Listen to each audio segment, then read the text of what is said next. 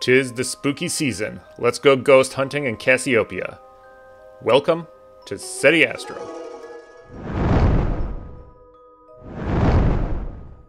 Before we jump into it, I want to say I'm just a few dozen people away from 10,000 subscribers. I never thought I'd have 10,000 subscribers at all on YouTube.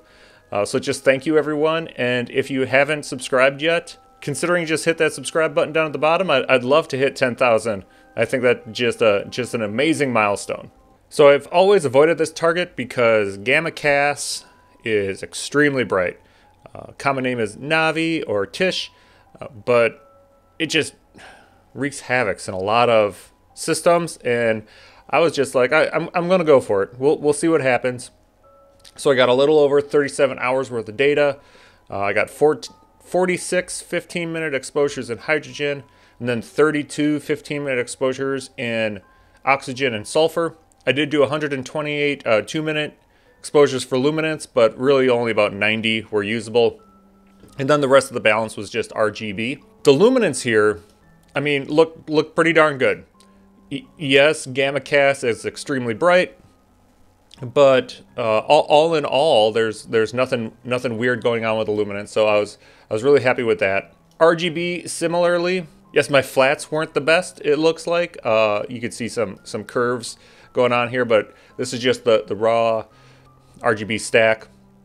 So again, nothing too crazy here. Even on Gamma Cas, it looks like I do have a little shadowing here, which if that's all the more weirdness I'm getting in RGB around Gamma Cas, I'm really happy with that, especially considering it's capturing a bunch of the reflection nebula that if you only shoot in narrowband on this target, you're going to miss. You're going to miss all this reflection within the nebula itself too. Kind of this ghostly gray color is really just all reflection.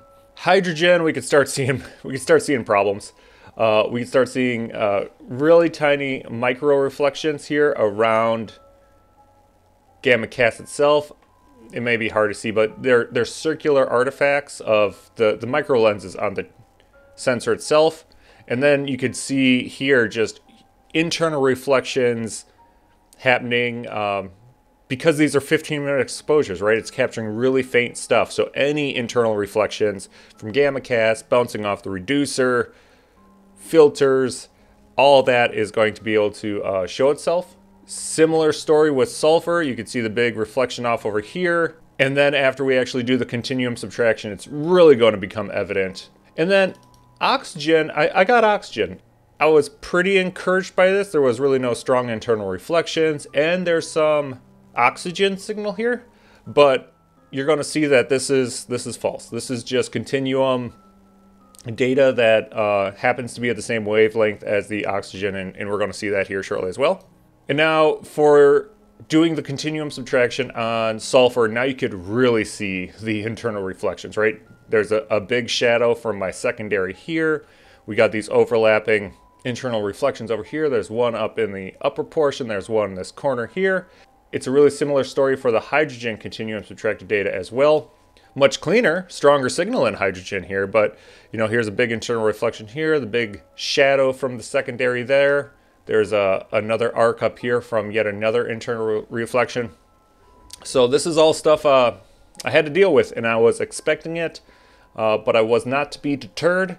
And this is where masks really come in handy.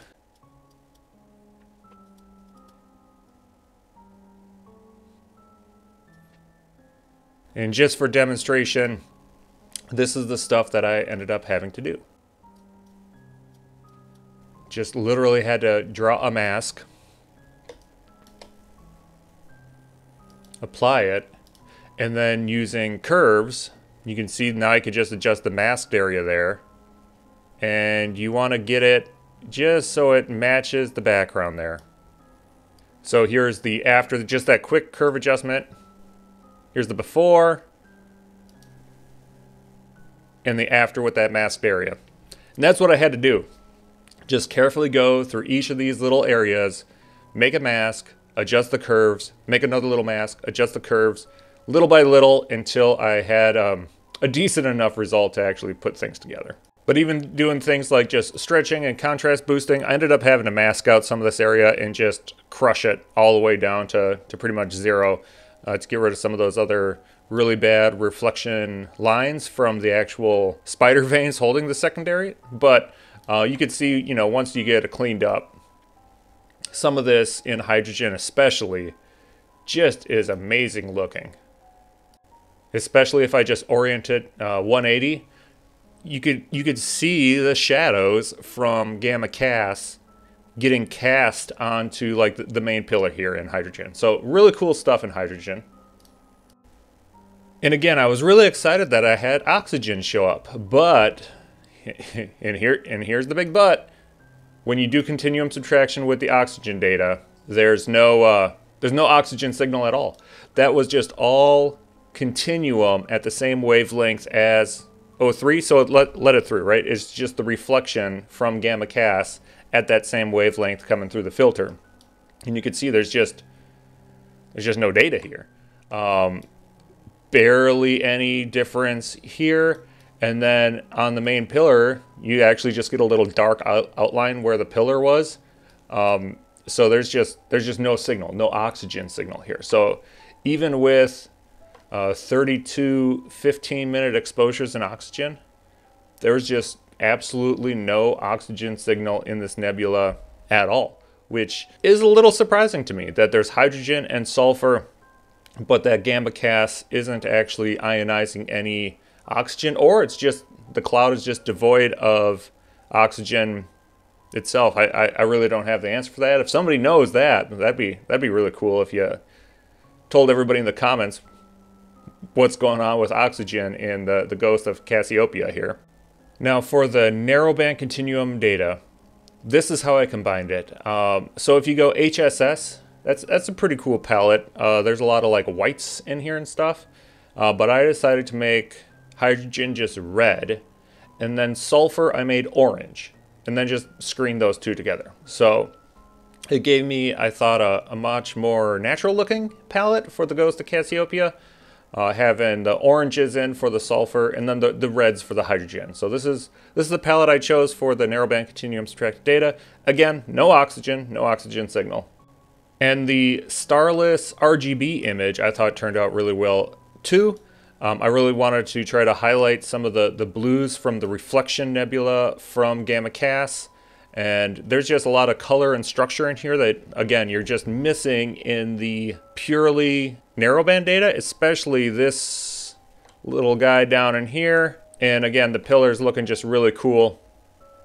So then it was just a matter of, you know, smushing it all together.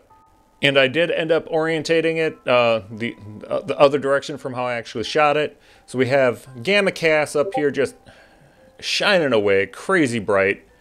And then the ghost of Cassiopeia. I again tried to maintain some of these blues that were in from the reflection nebula best I could, and really tried to let the nebula really just highlight itself. It's one of these hard targets to capture just because gamma cas is so bright, and I was really excited with how this ended up, including being able to capture some of these very small internal nebula to the structure, and a very red star here, which we're going to talk about in a second. So that really red, crazy red star is actually a carbon star. And carbon stars are pretty rare out there. They're in a very short span of the stellar life cycle, where they're doing this weird helium burning process into carbon. You know, double clicking on it does take us directly to the Simbad page here, where you could, you know, read up more on it and see it is on the carbon star list, number 44. If you've never read up on carbon stars, there's some really good articles out there from various sources, some more technical than others. But, you know, maybe just a good place to start is Wikipedia too, if you've never looked these things up before. But really interesting objects out there, and it's really fun to find one in your image. We also have this little nodule, this little tiny nebula within the ghost itself. And again, looking this up, you know, it's just, you know, hydrogen ionized region, not a whole lot of information on it, which is always fun to see that, you know, sometimes some of the things you're looking at just, you know, it may be a little more out there, not a whole lot of detail on them. Something that I found pretty surprising is there's no visible galaxies in the Simbad catalog at all for this entire region. There's a couple designated, but when you look, there's just nothing there.